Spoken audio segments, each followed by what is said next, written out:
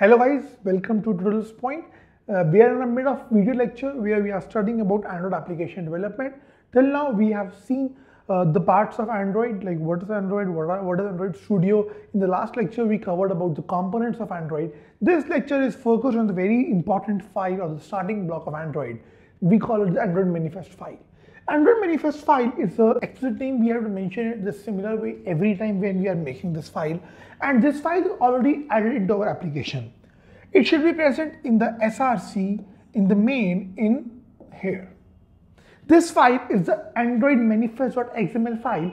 This file would be having all the components, as I've already told you, that like your activity, your resources, everything is there. That there in the application is the. So this is a typical file. If you would have seen your own application, the Hello World application that you have made, this file would be having such a architecture or such a structure. Now what are all these things? Let's go into them one by one and see what are all these things. So the Android manifest.xml is having an XML tag, which is the starting point of the application and tells the version of XML that it's using. Then it's having under the manifest file, it is defining the XML name schema of Android as this. Then is the package.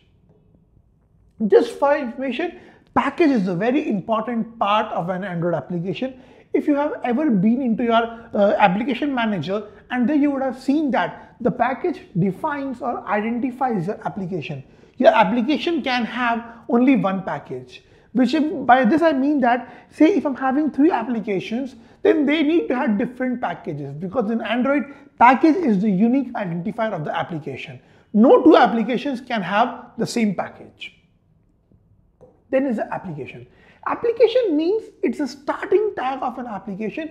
By this I mean that the application is starting from here, and from here I would be having all the information for the application in this part.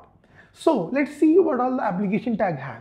Application tag is having an icon. Icon is something in the mipmap as IC launcher. This means that under the mipmap folder, I think you can recall where was mipmap folder. Mipmap folder was in src main res folder. The mipmap is a resource and it's in the res or the resource folder. So this is the icon, and this icon looks something like this. You can call it as the preview of the icon. So whenever you are running your application from the application drawer, this would be shown to you. Then the label. By label I mean what is the application all about, or what's the label on the top of the application, how do I identify the application. These all things are defined by the label. Then I'm having the theme of the application, and after this I'm having the activity. Now if you remember, what was activity? Activity was that UI component of the application that you are seeing, right? Now whenever I'm